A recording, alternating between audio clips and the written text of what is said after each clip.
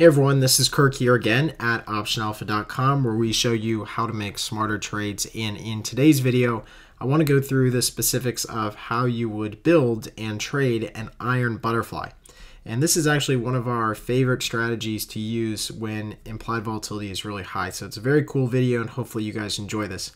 So you can think of an iron butterfly as a combination of a short straddle and an iron condor. And it gets its iron butterfly name because it looks like a butterfly spread, but it's not created using the same butterfly option strikes that you would typically find.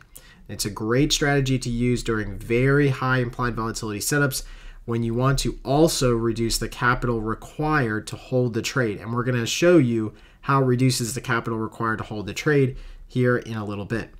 So how do you set up this strategy? First thing you're going to do is you're going to sell an at-the-money call. Then you're going to buy an out-of-the-money call at some higher strike price. And you're also going to go across the option chain and sell a at-the-money put option at the exact same strike price as the call option that you sold. So the first option that you sold, that call option, we're going to sell the exact same strike price with the put option. And again, on the put side, we're going to go out of the money even lower and buy an option for protection. Now, the wider that you make the difference between the at-the-money strikes and the out-of-the-money strikes will increase your credit on the trade, but it will also increase a little bit your risk in the position. So again, what's the risk in this trade? Your risk is limited to the width of the strikes that you entered on either side. So we usually do these about $5 or $10 wide, less the credit that you received.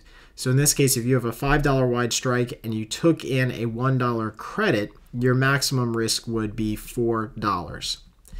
Profit potential on these trades, should the stock remain neutral trading at the short strikes, you could make at most the net credit received from entering the trade. That's kind of the ideal situation. The peak at which this profit loss diagram is right on the left side of the screen here.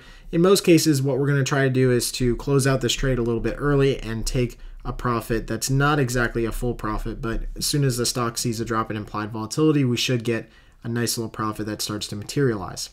Again, an increase in implied volatility does have a negative impact on this position because we said that we want to enter these trades when implied volatility is very high. Because we're short 2 credit spreads on either side of the market, we definitely want to see a drop in implied volatility. So let's put ourselves in a good position by first entering these trades when IV is really high. Again, time decay is definitely going to help these positions since we're net premium sellers on both sides of the market. The closer we get to expiration, the faster a profit will start to materialize. And break-even points are very easy to calculate in this type of a trade. Basically, what we're going to do is we're going to take the short at-the-money strikes, whichever strike prices we sold on both sides, and we're going to add or subtract the net credit received depending on which side you're going to. So it's got 2 break-even points. If you're going to calculate the lower break-even point, you take the at-the-money short strike and you subtract the net credit. To calculate the higher break-even point, you take the at-the-money short strike and add the net credit that you had received. So let's go to our broker platform here on Thinkorswim, and we're going to build a trade that we're actually going to try to place right now. I'm not sure if it's going to get filled, but right now gold is trading much, much higher. You can see it's had a huge run up.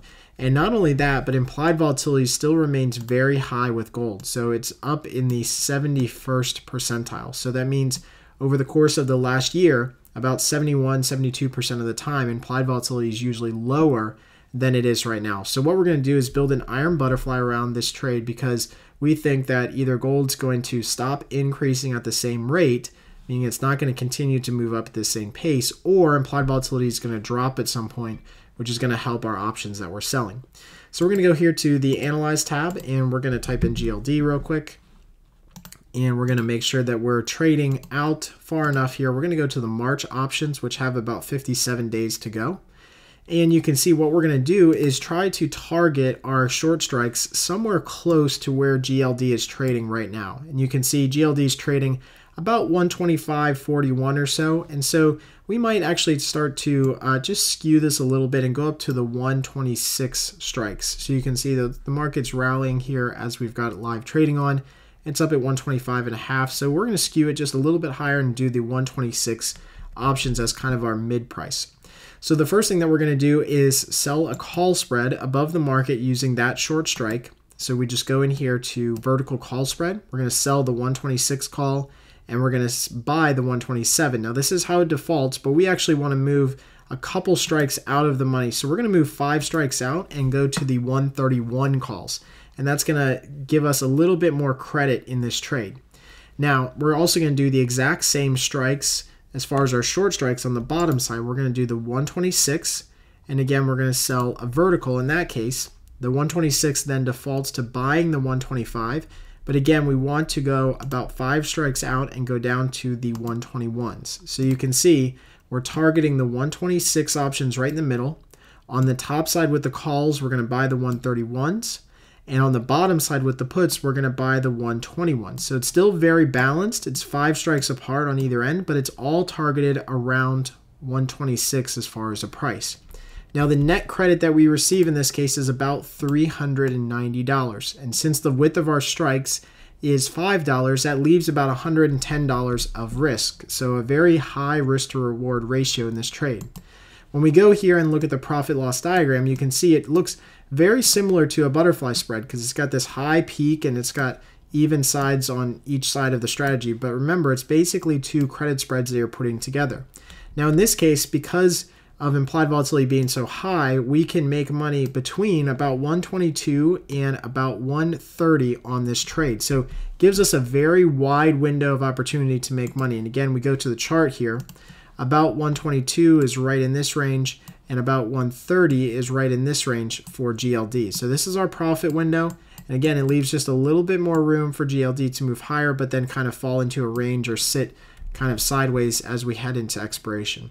So that's exactly how we would build that strategy, and we're going to actually go ahead and place this order right now, and you can see that it'll go through. So as soon as we hit confirm and send here, this order will go through.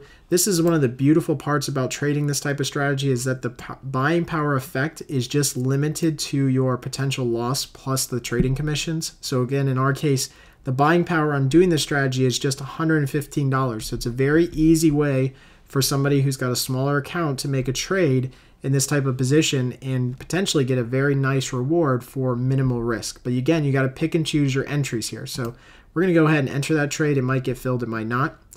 One of the things that we're going to look at is this is compared to doing a straddle, which is at the money. So let's look at just what a straddle price would be in this case. Again, a straddle would be just the at the money strikes of the 126 call and put. Now you see that we definitely take in a higher credit here on the straddle. It's about $782. There's no doubt we take in a higher credit. But if we hit confirm and send here, you can see that the margin required to hold this position is about $2,500. So as far as margin is concerned, it's a very capital intensive strategy, and so it only works best if you have a much larger account size. So straddles and strangles, we definitely don't suggest for people who are trading smaller account sizes. We definitely suggest you can do the iron butterfly because it's just a great use of capital and still gives a great risk-reward ratio.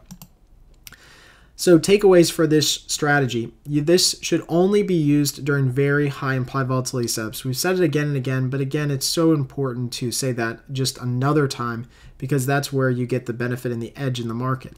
And you'll want to maximize your credit by spreading your strikes wide if you can. And again, we do 5 to about $10 wide. Now, an iron butterfly is also a great alternative to a short straddle, as we just showed you, because if you want to reduce your capital requirement on a particular trade, this helps you do that. You do reduce your overall dollar amount that you'll receive on the trade, but it also reduces dramatically the capital that you have to invest and your overall risk in the trade. So we really, really like this type of a strategy during high implied volatility setups like we just got in GLD.